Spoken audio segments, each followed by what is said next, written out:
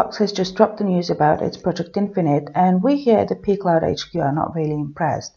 See, the thing is, we have been offering that same type of service for about 3 years now. It's called pCloud Drive, and we believe that it is definitely superior to Dropbox. We decided to put the two services to a test, and we're going to upload a fairly large file to a Dropbox account and a pCloud account and measure the time. Here we are in the Dropbox account.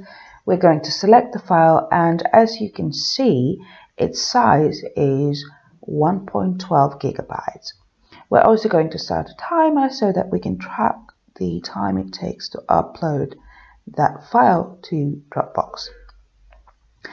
As you can imagine, what is crucial about a cloud drive to act as an actual virtual hard drive is the speed at which you upload and download files.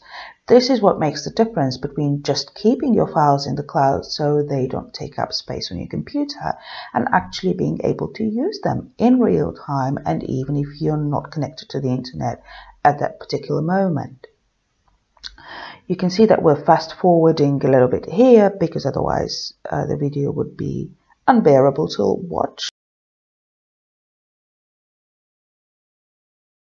The file is almost uploaded to Dropbox.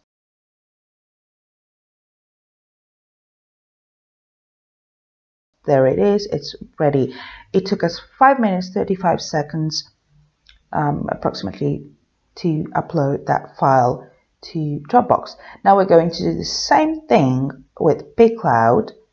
We're going to upload a file through the web version of pCloud. As you can see, it's the same file, same size, 1.12 gigabytes, and we're going to start the upload. As soon as the file is uploaded, it will be synced into the desktop app pCloud Drive, as well as any of the mobile apps that you may be using.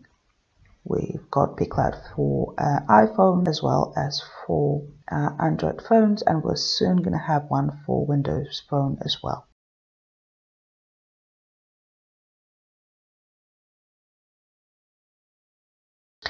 As you can see, we're almost done here.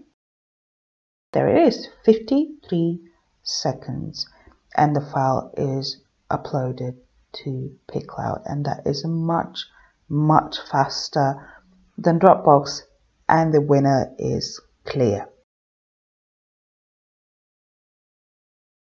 Thank you for watching.